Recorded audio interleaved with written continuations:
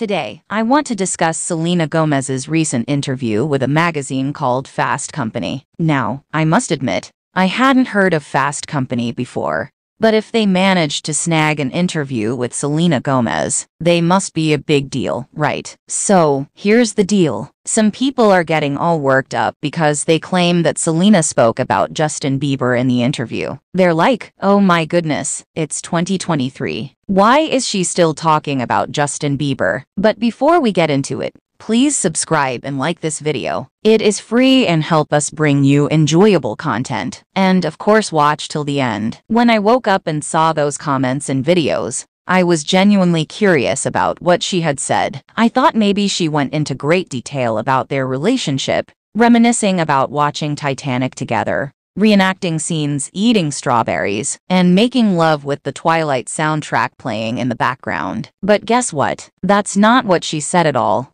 Some people can be so immature and clueless. Let me break it down for you. Selena Gomez was once the most followed woman on Instagram, but in 2018, she deleted the app and handed control of her account to an assistant. In her interview with Fast Company, Selena explained that her final breakup with Justin Bieber in the spring of 2018, following their on-again, off-again romance of 8 years, prompted her to make that decision. She shared her emotional state at the time, saying, "I had just gotten my heart broken. I didn't need to see what everyone was doing." She also mentioned moments when she felt insecure about her appearance due to what she saw on Instagram. That's it. That's all she said about Justin Bieber. Can you believe the fuss people are making over one sentence? It's mind-boggling. People are making up their own stories and creating unnecessary drama. Honestly, they should consider becoming fiction writers. They'd be perfect for crafting tales like Twilight. The point I'm trying to make is this. Read the source material for yourself, folks. Don't fall for the crazy headlines and poorly edited videos. Now, I want to hear your thoughts. Let me know in the comments section below. Now, let's get back to the topic at hand. I understand that people might not be the biggest fans of Selena Gomez, and that's perfectly fine. We won't delve into that again. However, what I can't wrap my head around is the fact that she said one sentence, and people are acting as if she's obsessed with Justin Bieber. This is just a part of her story, and it always will be. Justin will forever be a part of her life.